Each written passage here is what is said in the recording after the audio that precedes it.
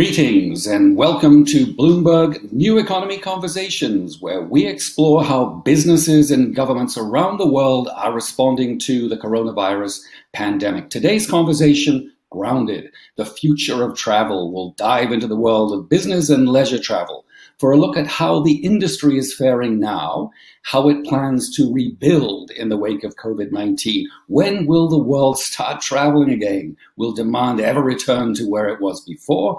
If so, when? How can we use the lessons of this pandemic to build a safer, cleaner, and more resilient global travel system? As usual, we've got an all-star lineup of speakers joining us today, so I want to get right to our discussion. As always, I'm joining you from rural New Hampshire, and I'd like to welcome our global community of Bloomberg New Economy delegates who've attended our forum in Beijing and Singapore these past 2 years. We also welcome the thousands of viewers tuning in on social media and via the Bloomberg Terminal. There will be opportunities for real-time input from you, our audience. I encourage you to submit questions in the text box in the bottom right of your screen, and I'll invite you to vote in live polling in the top right of your screen. If at any point you encounter technical difficulties, a simple refresh of your browser should help get things back on track. Now let's get to our first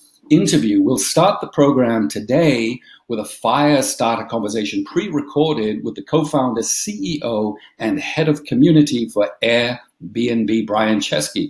Like all travel sector companies, Airbnb's business nearly came to a standstill earlier this year as countries issued lockdown orders and communities around the world sheltered in place.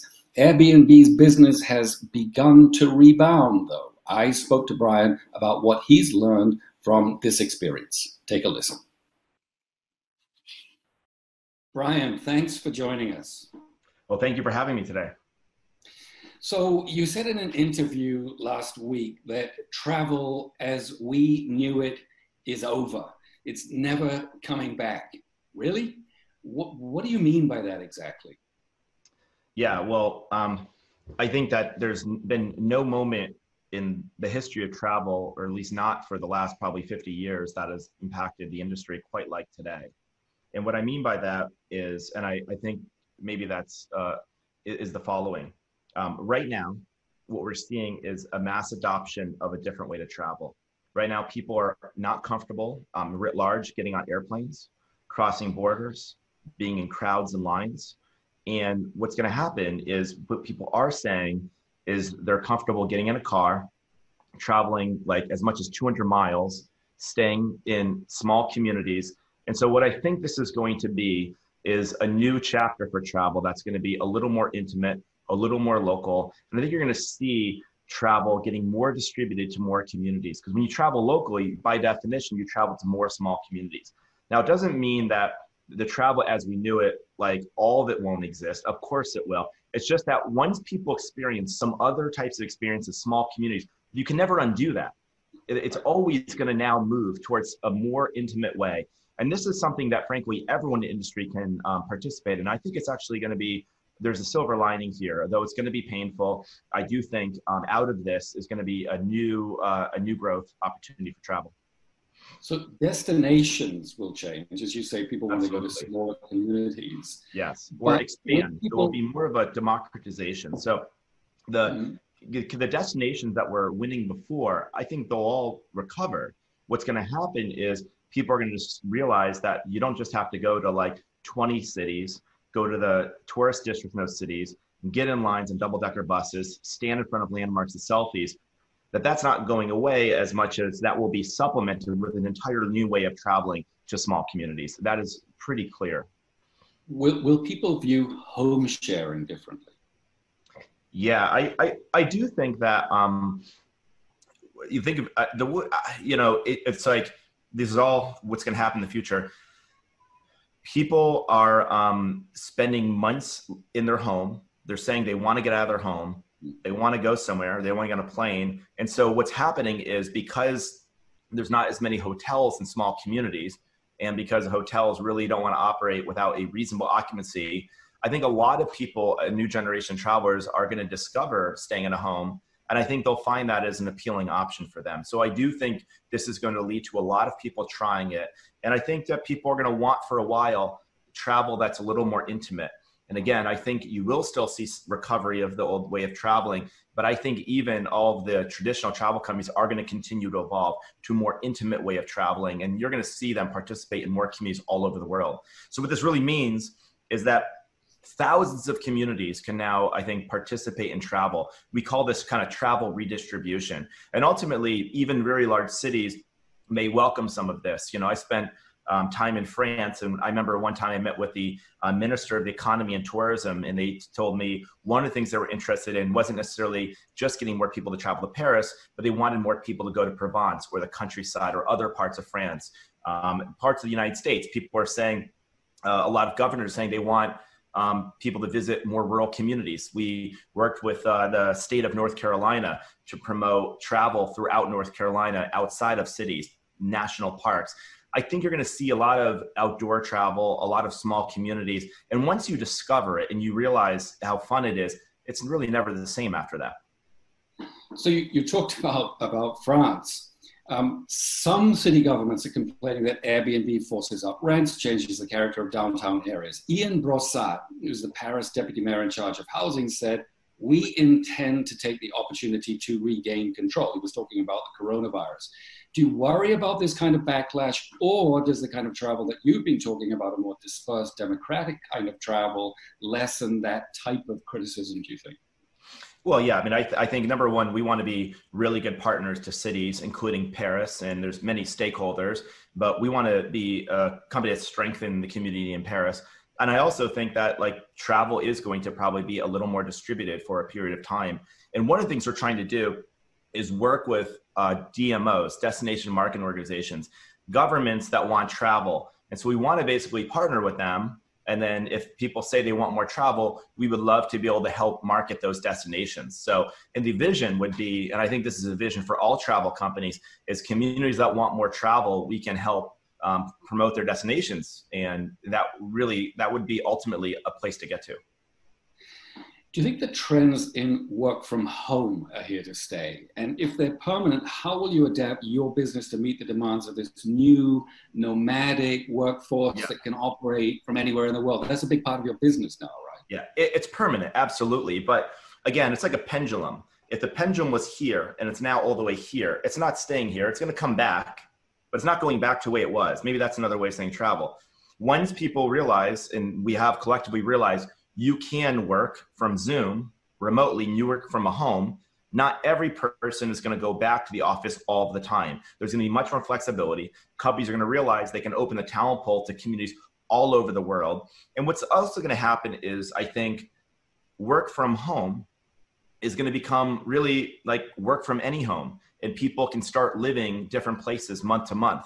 Because if you don't actually need to go into the office, then you don't necessarily need to live that place. And the place you were living may have been more expensive, and maybe you live there for your job, and now you'll have to make a choice to live there. And some people will choose maybe to live elsewhere. Maybe they're from another part of the world. Maybe they want to be closer to family. Maybe they want more space.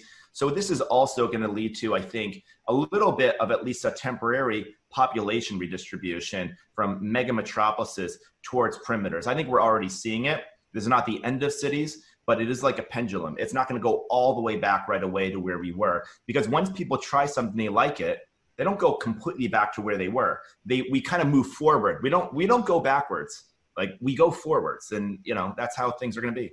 So how does this change the Airbnb business model? Well, I mean, it does change the Airbnb business model, but it's not just the travel trends. It's also the constraints we have. We, like every other company in travel, were hit hard by COVID-19, really hard.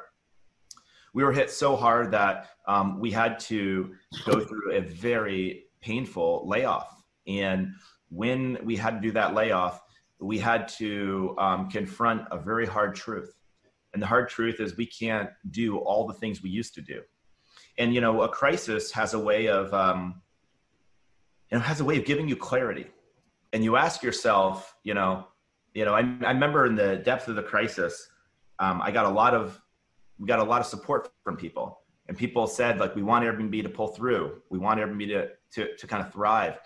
And I remember asking people, like, well, why do you want us to survive? And like, why do you want us to thrive, like to exist in the future? And the answers that came up over and over again were that the part that was most special about Airbnb was really the reason we started Airbnb.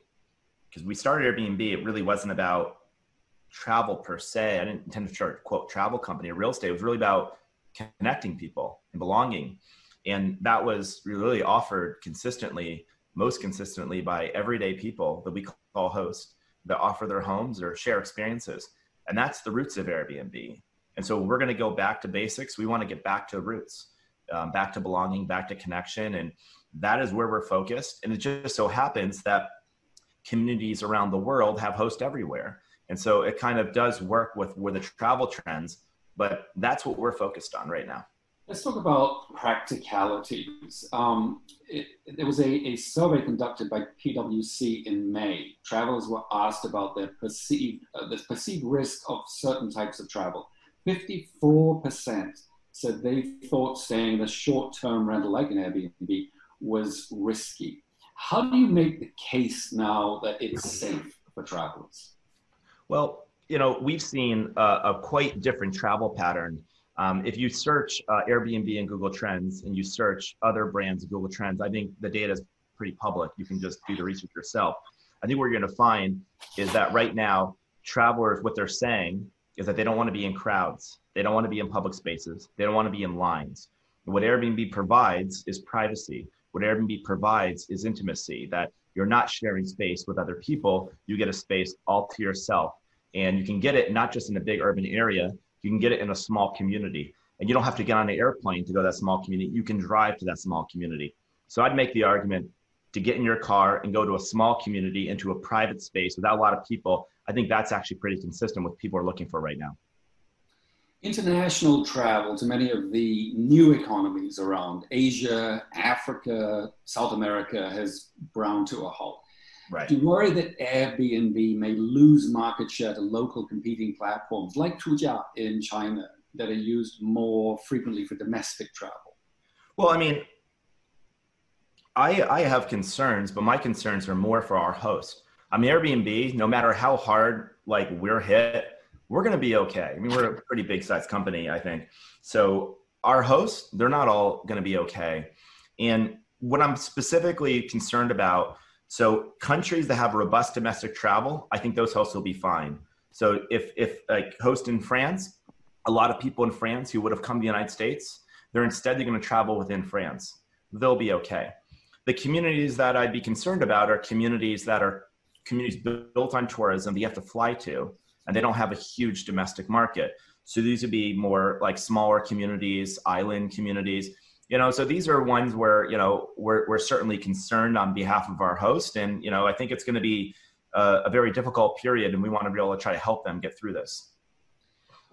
Last question, what worries you most? Second wave, third wave of the virus, economic collapse, recession, depression, rising protectionist sentiment that might impact global businesses? What are you focused on now as the single biggest threat to the business? Well, what I'm most worried about isn't a specific threat to Airbnb, but I'll just offer it, which is I saw a study, I think it was conducted by the University of Chicago, that said that the number of Americans that self-identify as lonely or lacking companionship, I think it was like now close to 50%. And I think the combination of, people being locked down, people being lonely, people not having companionship, people not having work, I'm pretty concerned about how like isolating, lonely, painful, scary, and harrowing this can be for an individual living at home, or even somebody's trying to support their family. And I think that is very, very concerning to me. And I think ultimately we as a society are going to have to find ways to help reconnect people, to help them gain employment. I think, the way to do that is we're going to have to create new jobs and new kinds of jobs and new ways to connect people, because it's going to take some time for the world to go back. And you know what? The world doesn't go backwards. It only goes forward.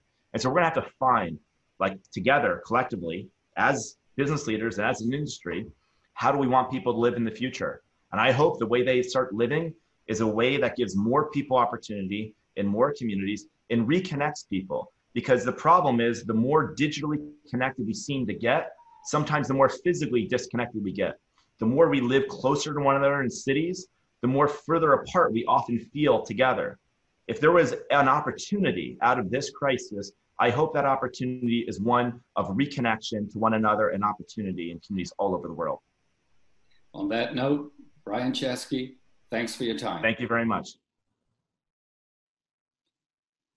That was Airbnb's Brian Chesky.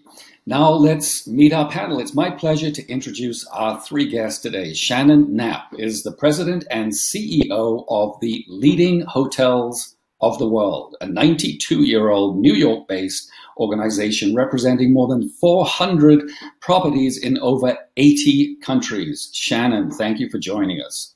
Thank you for having me, Andy. Arnold W is the president and CEO of Carnival Corporation, a British-American cruise operator with a combined fleet of over 100 vessels across 10 cruise line brands. Welcome to the program, Arnold.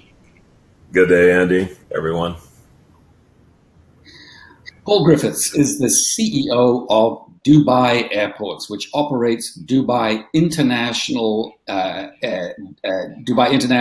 DXB, the world's busiest airport for international passengers. Thank you for being here today, Paul.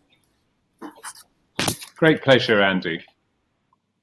So before we get into big questions about the future of the travel industry, I'd like to get your reaction to a piece of news that just came across the Bloomberg terminal in the past few minutes, which is that the European Union is going to extend a ban on travelers from the United States for another 2 weeks, while opening its doors to travelers from China and a number of other countries. Arnold, starting with you, how do you look at that announcement? Not surprising. You know, the virus itself moved from east to west. So it's natural that, you know, the east is perhaps recovering sooner, and therefore Europe is more comfortable at this point with the levels of, you know, the spread of the virus east. And obviously here in the west, in the U.S., you know, we're at still at a peak or continue to peak in some locations here in the U.S. So it's not surprising. You know, a couple of weeks is not a dramatic amount of time. So we'll see what happens over time. Shannon, Europe is a huge market for you. How much of a blow is this going to the European hotel business? I'm with Arnold on this. I mean, let's wait and see. But certainly, it's unfortunate that the ban has been a broad scale ban on U.S. travelers. I think the U.S. is a very important part of the European tourism sector, and you know, millions of Americans travel to Europe every year. So it is my hope that this is not a protracted ban, and that I know they're revisiting it in 2 weeks, and you know, by then hopefully we'll have a better grip on the outbreak here, and we'll be able to at least, perhaps not a broad scale, you know, approval of all Americans to travel to Europe, but certainly I hope we're able to, with a validated test, with some kind of criteria, allow some Americans to head to Europe, because quite frankly, it's going to be important to the European tourism recovery, the EU recovery. And so I'm hopeful for both the American travelers as well as my colleagues and hoteliers in Europe that this is a short-lived ban and that we'll have a resolution soon. So wait and see. Paul, you're in the Middle East. Nevertheless, this announcement really highlights, I guess, the fragility of the global economic recovery. It certainly does, Andy. And I think the thing is, provided the ban is based on the prevailing medical evidence, and let's face it, the virus is at a different stage of its progression in different countries, and sensible decisions are being made, then I can understand that, because I think travelers at the moment are looking for medical security. And until that is secured, with the virus in recession globally, one can understand why the propensity to travel is difficult, and governments feel that they have a duty to protect their citizens. I think the difficulty, of course, is that it extends, then the social pressure and the economic pressure will intensify. And we hope that the virus will have a number of primary measures to control it, namely a vaccine or similar digital tracing and tracking program that will enable us to live with it successfully, because I can see that if this goes on for a long time, the social, the economic and the medical forces will start to conflict with each other, and governments will be placed in a very difficult position.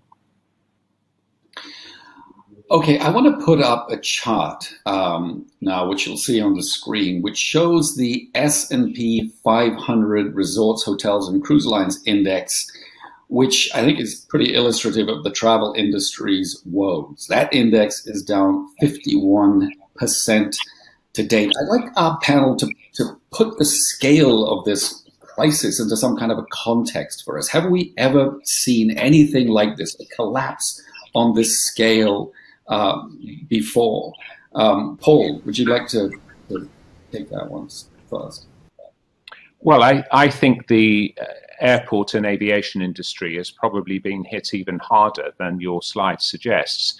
I mean, over the course of a few days in March, we literally went from 1,100 flights per day down to just 17.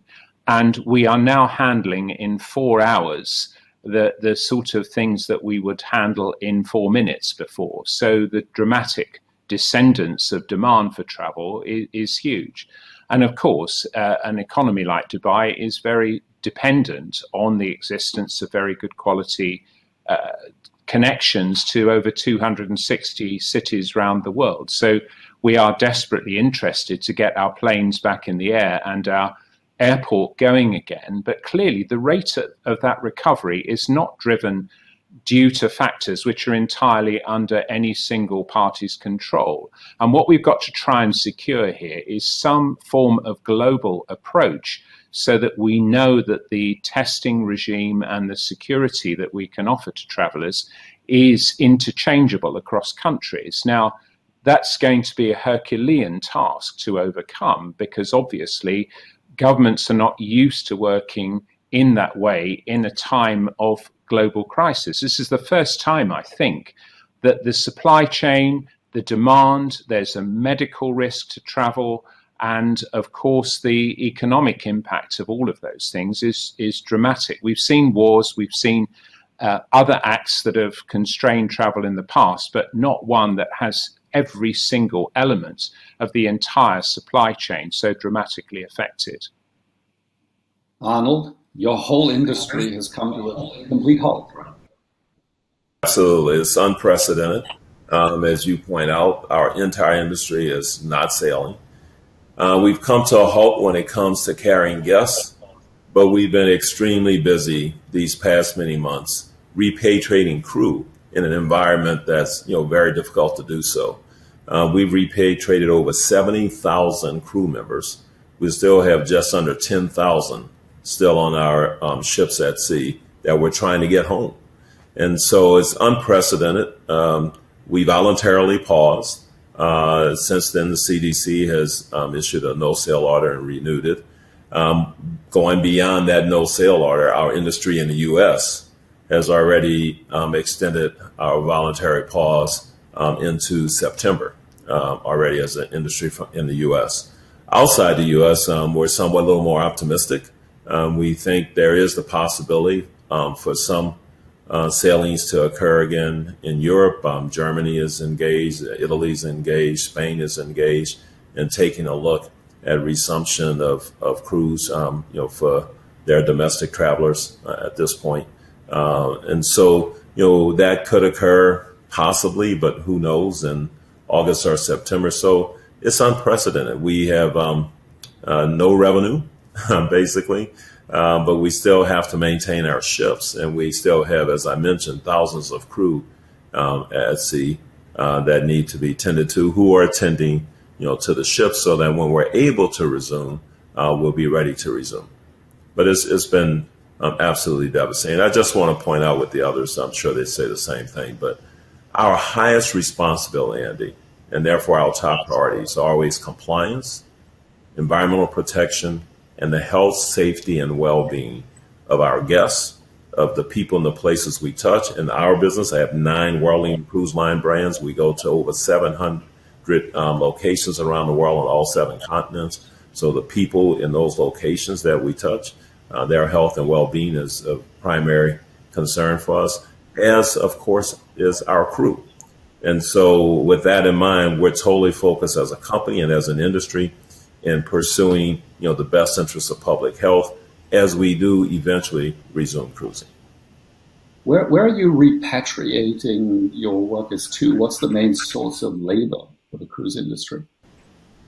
In my crew of over 90,000 or so in total, when pre-COVID, we had representation from 145 countries. And so we repatriate all over the world.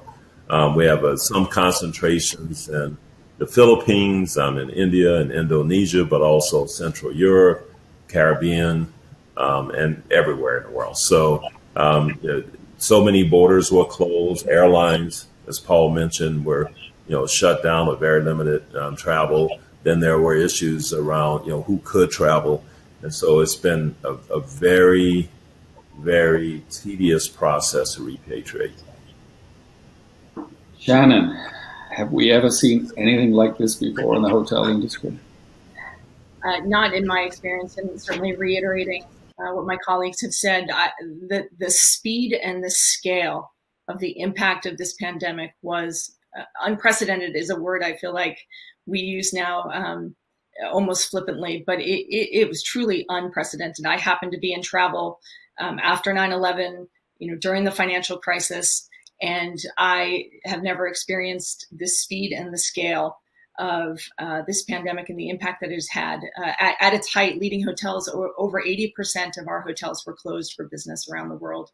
We're in over 80 countries around the world. So you can imagine just the devastation. And many of these hotels are generations owned, by family, and they're gems of their family, and the personal hardships and the individual misery is what, really struck a chord with me. Certainly we're all living through global recession, devastating times without a question. But the personal stories of our hoteliers and, 6th generation owner of a hotel having to close their doors. And it's really been an incredibly difficult time, both obviously from a business perspective, professionally, but also personally.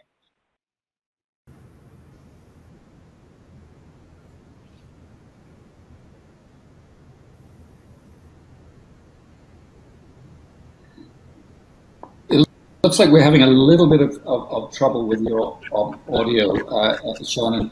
But let's get to another question.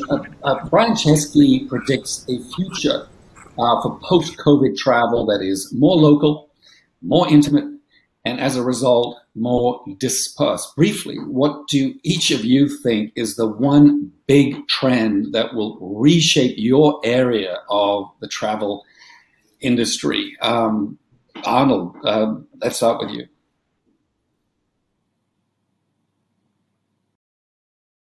Fundamentally what Brian was saying, which is bringing people together. People come to build lifelong memories to share with their loved ones, but also to meet new people. So whether it's, guests to crew, crew to crew, guest to guest, guests to the locals and the location they go, is people discovering what they have in common with others, so they can then learn to celebrate, rather than fear the differences. And even though we have fabulous ships with fabulous features and wonderful, beautiful destinations, what most people will share when they come off a cruise is some personal experience with another person or other people. So in the end, we're all about connecting people and bringing the world closer together. And that's the foundation of travel, learning, and discovering. And it's the foundation for cruise. And I think that will be the essence going forward. There may be some, detailed changes, but keep in mind, in our business, we've had other viruses. Now, nothing like this. This one's clearly shut down the world. But, we've had to deal with other viruses, whether it was SARS or MERS or Zika or whatever, and Ebola, even more common things like measles and chickenpox and so on. So we've had to deal with that sort of a thing. So there'll be unique things for some period of time, maybe forever, if this virus stays around forever. that we'll have to deploy to address this particular health threat. So there'll be some technical changes, but the essence of travel, the reason why people travel, the desire that they have to travel is there. And I can't tell you, how warming and just how it fills our hearts to see the thousands and thousands of notes we get from guests who can't wait to cruise again, who are concerned about the crew members that, they sailed with before and they knew about. And that's the essence of this. It's really about people, experiencing people, discovering and learning to celebrate differences. Paul, one big trend that will reshape your industry, the airline industry, the airport industry. Well, I think what Arnold says is absolutely right. I think we've got to remember that there are nearly 4 billion people that have been or are under lockdown. That's half the world's population. And when I hear from people, the thing they miss the most is seeing people in 3 dimensions, not 2. And actually all of the social and economic things that travel promotes. Everyone's saying, is business travel dead? Are we going to be getting on aeroplanes to close deals? And I think the thing is, if we look in the past, there have been so many technical predictions about what technology would do to human behavior, and most of them have been incredibly wrong. I'm still looking for all this leisure time that technology was going to create by making my life easier. Now, of course, I'm watching those flashing lights on my phone and having to answer mail in the middle of the night. So I really think that the propensity to travel will remain very strongly intact. But I think once we've got the medical solution in place, and we're going to have to develop a military style response to deal with this new threat in the future, once that is overcome and we've recovered public sentiment positively towards travel, people will be probably socially and economically in quite a fragile state. And what we will have to do is create new products that are much more value-based to get people back on their feet and unite families and bring people together. So I think the question in the short term is about public confidence. In the long term, it's an economic one. And the difficulty, of course, is if you are seeing, as some airlines are saying, that they're going to limit occupancy on planes to just 60%. The unfortunate downside of that is that airfares will have to quadruple to cover the cost, because unfortunately the cost of flying an aeroplane is broadly the same, whether it is half full or completely full. So the economic impact, not just on aviation, but if you think about it, theme parks, you've heard from Arnold on cruise lines, all of those things are going to be fundamentally disrupted negatively through the economic change if we have to adapt to a post-COVID world that means we can't be more than 2 meters close together. So I think there'll be fundamental changes in the short term, but that will lead to a broader and more competitive product to face a new market in the longer term. Shannon, Paul talks about value proposition. You operate at the top of the hotel industry value chain. Is that less prone to disruption, do you think, in the long term from some of these big trends? I think to some extent, yes, but to some extent, no. Again, the scale and the impact of this pandemic has spared no one. Whether it's the luxury segment, on down. So I feel like there is a significant disruption. But with that said, we know that luxury travelers are usually the first, luxury leisure travelers are usually the first to recover. They're the first to travel. They have the pent up demand. They have the means to travel. And so, it continues to be my expectation and the expectation of leading hotels that we will see that luxury traveler out in front, leading the way to recovery, as we have seen in the past. But certainly, I know Brian talked a bit about this local, authentic, smaller desire for travel. And I think I 100% agree with him. In fact, this is a trend in luxury that we have seen for many years now. And I see this expanding now, certainly to other segments of the market. But this desire for authentic travel, this desire to connect with communities, this desire to leave the destination in better shape than you actually found it. That's something that's been prevalent in the luxury industry now for several years. And I'm excited to see that expand, because I think part of what is beautiful about travel, as my colleagues have said, is the opportunity to explore, the opportunity to learn, the opportunity to expose yourself to things you haven't been exposed to before on the journey to self-improvement. So for me, the trend that we've seen in loyalty, this local, authentic, smaller, it's something that in luxury, I think will expand to the other segments of the market. And I'm excited about that, because I think it offers a tremendous amount of opportunity and starts to assist with some of these issues we've been seeing around over-tourism in locations around the world. So if Paul is, if Brian Chesky is right about smaller and more intimate, and you think he is right, what does that do to the structure of the hotel industry? Does this put pressure on the big players? Are we likely to see smaller, more niche, more specialist players crowding into the sector? I think the thing that's wonderful about hospitality is it's so diverse and it's so broad, and there are so many needs that can be met by each of the players. You know, we have been seeing the larger hotel brands move into the smaller, more authentic kind of collection type, boutique type lifestyle. There's all these different names for them, but we've been seeing that shift now for, about 3 years at this point. So it's something, again, that I think is not that new as it relates to trends, but something that's expanding beyond that luxury segment. So I do think we'll continue to see the larger brands push into this space, diversify, holdings, make sure that there are different brands and different experiences for different guests. But I do continue to believe in and champion the independent luxury hotel. I do believe that this crisis creates a tremendous opportunity for the independent hotelier.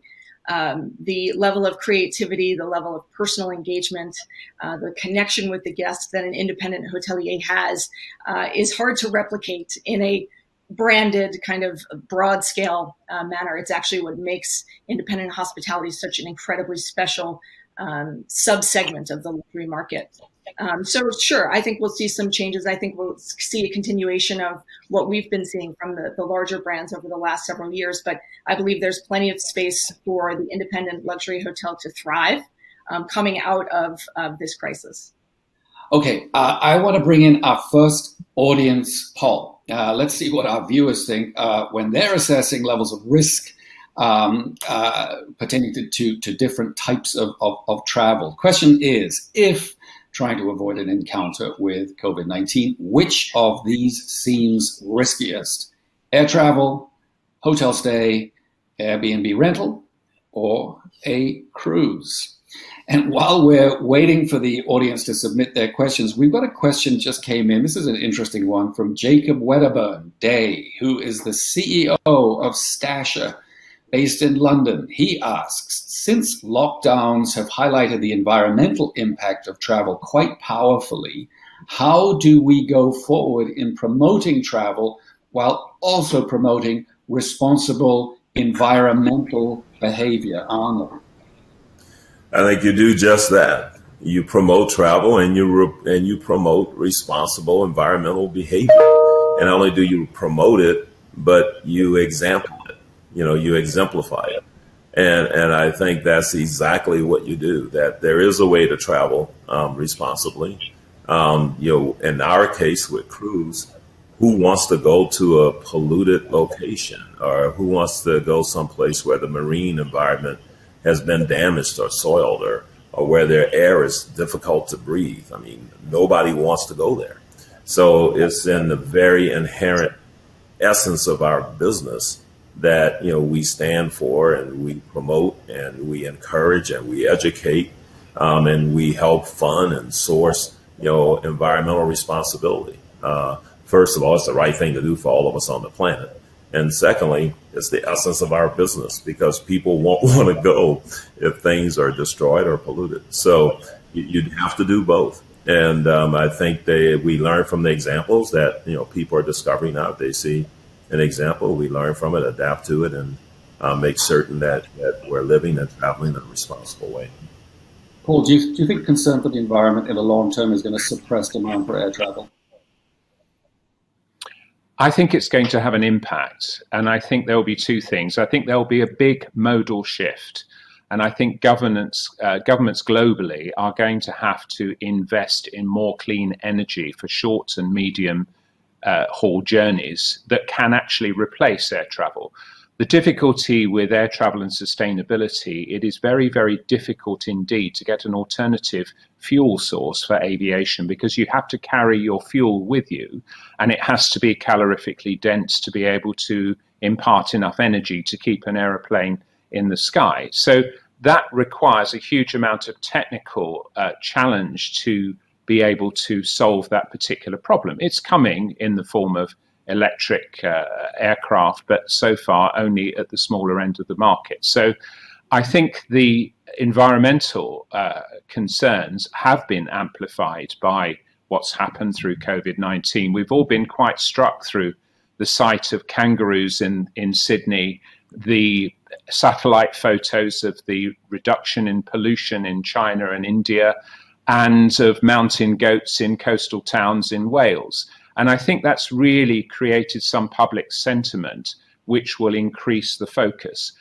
The one concern I have, though, is technology needs investment. And if we are fundamentally weaker as a global economy, we've got to find a way of making the investment in sustainable travel sustained if the economy is fundamentally more weak and can't support that. So I think that's one concern I've got, but I'm sure this will increase awareness and demand for more sustainable ways of traveling by air and avoiding traveling by air if there are sustainable alternatives. So let's go to the results of our poll. I guess it's no surprise that a majority of people are nervous about getting back onto a cruise ship.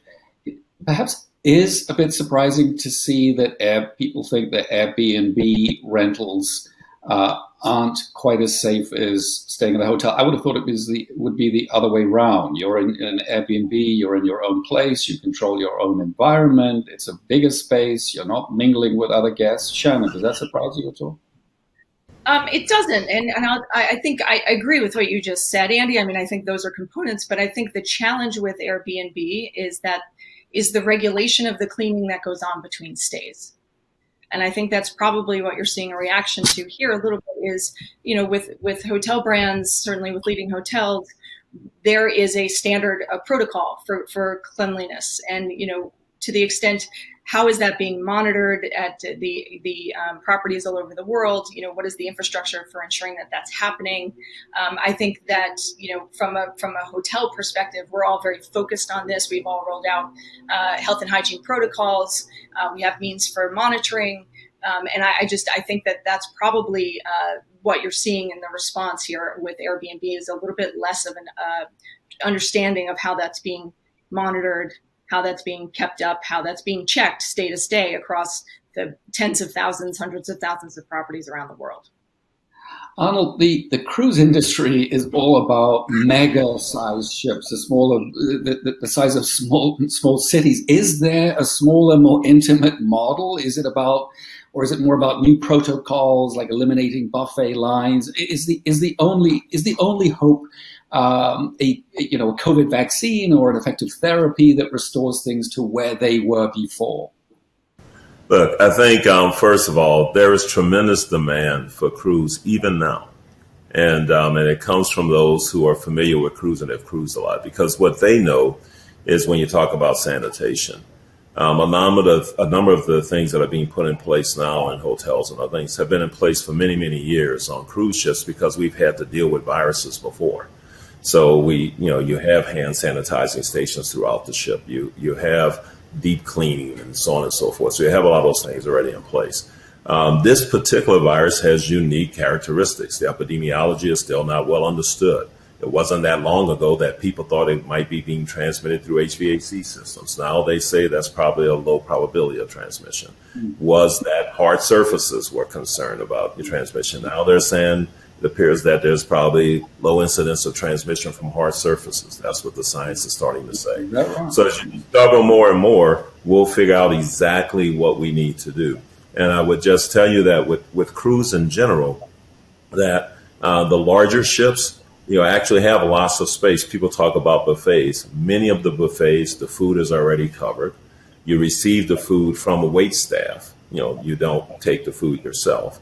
So then the question becomes, if social distancing proves to be the proper preventative measure, that, you have to be concerned about the queuing of people to get the food. And so you just put the proper social distancing in place.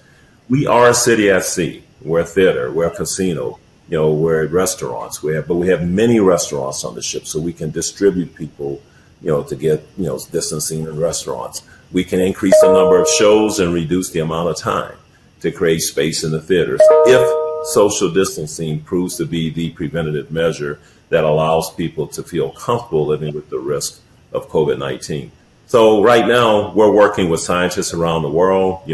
We have an advisory panel of medical professionals and scientists to really understand the epidemiology, the transmission, what really would be the best protocols to mitigate, community spread.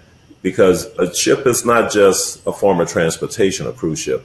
It is a city at sea. So when someone gets on a plane, where did they come from? Where are they going when they get off the plane? What happened in the airport terminal?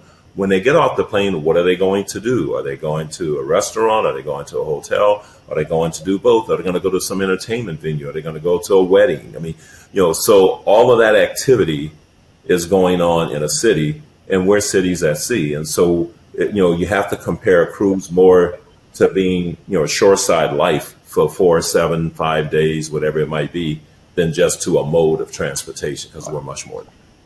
Thank you. Well, a question coming in for you. This is from Chuck Van Kempen. He's a senior manager of sustainability at Geotab in Oakville, Ontario. Chuck asks, how will the cost of travel be affected by reduction of capacity on flights going forward? This is a good point. Is mass airline travel finished? If airlines are now forced to, widen the seats, expand the aisles, add more toilets, generally accommodate themselves to a new era of social distancing, presumably ticket prices are going to rocket. Well, I think the thing is, it's not just the aviation industry, but just think about it more broadly. Theme parks, music festivals, restaurants. Arnold's talked about the cruise ship impact. Anything where space is a premium and space is actually the main product, which is what you're primarily selling on an aeroplane, is going to be massively impacted economically if that space cannot be sold in the same economic proportions that a person occupies. So I think the difficulty is going to be if you halve the capacity of an aeroplane, as I was saying earlier, and the aircraft still costs the same to operate, you're going to have to double the fares to generate the same break even. And the difficulty, as I think everyone appreciates, the aviation industry is not a fundamentally profitable industry. In fact, I think it's probably destroyed more shareholder value since 1903 than it's created. So airline economics are already pretty knife edge, and the concept of physical distancing on aeroplanes, I just don't think is going to be economically sustainable at the sort of levels of travel that we've seen in the past. So if airfares have to double to compensate for this, then the demand for air travel is going to collapse. So we would be in a very different world if there's no other solution to the problem of viruses such as COVID-19 other than spacing people apart. A lot of industries will be fundamentally changed by that as an outcome. So we have to find a primary method of dealing with the problem, in my view. Let me ask, I have a question for you, Paul. We keep hearing about coronavirus, countries setting up travel corridors, travel bubbles between neighboring countries or between small groups of countries. How does this work for a hub like Dubai that sits in the middle of a dense network of, it's the hub of a network of travel routes, right? It's going to be a big challenge. I can't deny that. And what we're working to do now is to get not just bilateral agreements country to country, but trilateral agreements, which will allow certain countries to connect through a hub through to their ultimate destination. And that, of course, when it's quite difficult to negotiate bilateral agreements on medical fitness to travel, is going to be really quite a challenge. So I think where we're confident in the short term that the point-to-point model of travel between cities where countries are sufficiently confident that citizens of both ends of a particular route are going to be fit enough not to create a health risk if they are interchanging journeys between those two countries. It's going to be a bit more of a challenge. But I think what will happen is solutions will emerge. This may seem very challenging at this point in time, but once a solution does emerge, be it a medical one, a technological one, or some alternative. I mean, I'm old enough, sadly, to remember when we used to have to travel with little yellow books, which was the immunization record of certain diseases and different ailments that you had to demonstrate that you were immunized against before you could enter certain countries. If we have a digital version of that, perhaps in the future, we'll just simply be able to travel from country to country, exchanging seamlessly these medical records so countries can be assured that people, when they enter the country, are medically fit to do so. So I think there are many possibilities of overcoming this with some clever, intuitive ideas that the human mind, I'm sure, will come up with. And we will get back to a world that we do recognize. But until we get there, I think it might be a bit of a long road, and I hope that there will be a big hockey stick at the end, because travel remains an aspirational commodity. And as I said earlier, half the world's population are in lockdown, and I'm sure many of those people are just desperate to go somewhere on holiday to see their friends in 3D instead of on 2D on a screen. Shannon, I want to put this question to you. It's coming from Luke Giguet, the founder and director of WYN Hospitality in Geneva, Switzerland. Luke Giguet asks, to what extent will the tourism of tomorrow continue to integrate digitization into the overall travel experience? I think we've reached a tipping point with digitization. I do believe that there are some processes and there are some operational improvements that can be had through the digitization, even in the luxury experience. And let me be clear, luxury will always be a person-to-person exchange. So it's not like we're going to see, rampant robots kind of taking over luxury hospitality. But I do think that there are certain processes that can be digitized. For example, I'm going to be out of my room at the beach or touring the city. Can you please make up my room while I'm not there? Can we digitize that versus having to pick up the phone? Simple request. Can we expand the mobile check-in capabilities? Are there things that we can integrate within the operational experience that is kind of the nexus of both operational efficiency as well as meeting the luxury consumer's needs? I think where we get, the trick is to not over digitize an experience or over automate an experience, because simply that won't be luxury. But I do believe that we've reached an inflection point because consumers' comfort level, because of the capabilities available, that there will be an increase in the automation or digitization of certain operational processes that perhaps don't require the level of manual intervention that we have today. So I'd like to put a question to all of you. At the Bloomberg New Economy, we're very focused on the developing world. What does this do to smaller countries that don't have robust healthcare systems? Do they just get wiped off the travel map? I mean, in a post-COVID world, does travel favor larger, developed countries with better healthcare systems?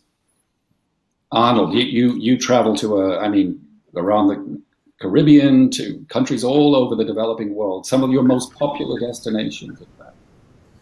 Absolutely. I think that, first of all, the demand for travel is to go to a lot of these places you're discussing, and one of the biggest impacts of this has been in our inability to cruise has been the economic impact on so many of these places that are dependent on tourism and in some cases solely dependent on cruise. One job on a cruise ship is equivalent to, they say, 5 to 7 jobs in the broader economy.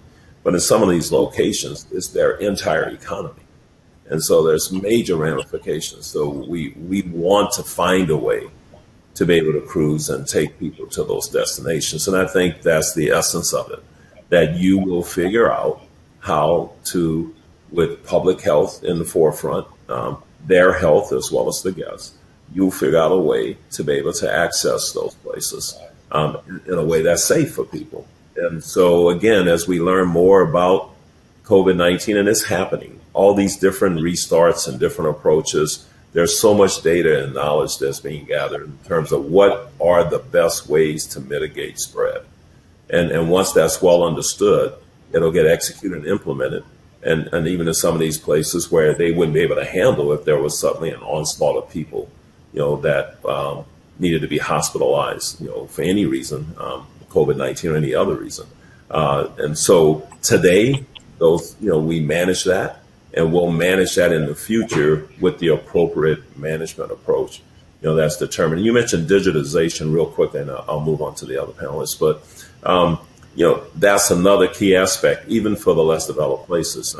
We run the gamut from, Seaborne, our ultra luxury lines, our mass contemporary lines like Carnival and Costa, and then our premium brands like Holland America and Princess and Cunard. And on Princess, we have our Ocean Medallion, which is just a little device, and this will come in really handy for people going to other places that we can take into destinations as well. But right now it's on a number of our ships in the Princess line. And what it does is it's like a license plate. And every crew member knows who you are. There's portals throughout. You don't need a room key. You don't need anything. Your door recognizes you. You go in the bar. They know who you are. They know what drink you like. You go out on the bow of the ship to see the whale. You're in Alaska, and everybody yells whale, and you run out. The drink will come to you. You can order food anywhere on the ship. It'll come to you. They know your name. They know everything. You go into the gift shop. You take what you want. You walk out. It's automatically registered. So it's no touch, it's et cetera. So that kind of digitization, if you imagine now you transfer that to land where people are disembarking and it stays no touch. And people are able, those are the kinds of things that will be solutions where there appears to be greater risk. We are rapidly running out of time. I'd like to get to a second polling question before we completely run out of time. If we could bring that one up. Okay, here we go. How soon will you feel comfortable traveling again? Your options are never. I'm homebound until there's a vaccine. I'd feel comfortable traveling locally where it's safe. Fire up the engines. I'm ready to see the world now. And the last option, I've already completed my first trip lockdown. As we wait for these poll results to come in, let's go to an audience question from Spencer Deng, the CEO of Dorabot in China. Spencer asks, how will the travel industry transform itself if the situation with COVID-19 is prolonged for many years? Does it have to prepare indeed for, is this the new normal, recurring pandemics? If so, how is the industry going to prepare for this? Paul, perhaps we should start with you and then perhaps get the perspective from Shannon. Well, I think, first of all, what we've got to remember, we are a curious race of beings. We climb mountains, we descend into seas, we do all sorts of crazy things to further boundaries. And that's, I think, human spirit. And human spirit, I'm greatly optimistic, will find a way around this, first of all. But the second thing, I want to pick up on what Brian said earlier, and that is the sort of mass customization of the travel and product experience. People will be able to tailor-make their travel experiences, I think, on a much more individual basis in the future. And I think this disaggregation that we've seen in so many other industries, taxis, shopping online, shoes, accommodation, all of that is going to shape our world, and travel, I think, will be a much more personal, tailored product because of the digitization. We can shift the fulfillment and marketing into different places, and people will have far more choice. So if they want intimacy and they want individuality, they will be able to tailor their travel experiences around that in the future. Shannon? Yes, I completely agree with Paul. I think that is the future, the next normal for travel. I mean, the travel business is extremely creative. I think we have endured crisis after crisis, and I'm sure there will be crises that we will face in the future. And I think it is the creativity of those of us in the travel business, as well as that insatiable desire to travel amongst the human race, as Paul referenced. So I do think that we will continue to find our way forward. I think travel is not going to go away. People will continue to travel. They have a hunger to travel. And I do think personalization, being able to personalize your experience is what we can look forward to in the future. And again, in the luxury segment, this is something that we have been doing for some time. But even in the luxury segment, I think we have an opportunity to move that personalization forward. And I think that is where the future of this industry, hospitality, cruise, air, I think travel in general, that is where the future lies. And that is what the consumer is seeking. That is what the traveler is seeking. So again, you have this coming together of creativity, consumer demand, and we will define that next normal. And we're doing it now as we speak. So while our audience are curious people, as Paul says, and though they have an insatiable desire to travel, as Shannon says, most of them feel comfortable traveling locally where it's safe. And with that, I'm afraid we're out of time. We're going to have to leave it there. Shannon Knapp, Arnold W, and Paul Griffiths, thank you again for joining us today. We're grateful for your participation and your perspectives. I'd also like to extend my thanks to Brian Chesky for taking the time to join our conversation, and to our audience, both within and beyond the Bloomberg New Economy community. Thanks for joining us. We're taking a little break in 2 weeks, but we invite you to our conversation next month on the outlook for trade in an increasingly fractured global economy. That's on Tuesday, July the 28th. Follow the conversation with @NewEconForum on Twitter, or like us on Facebook. And to learn more about other upcoming events, please visit our website at neweconomyforum.com. Thank you, and stay well.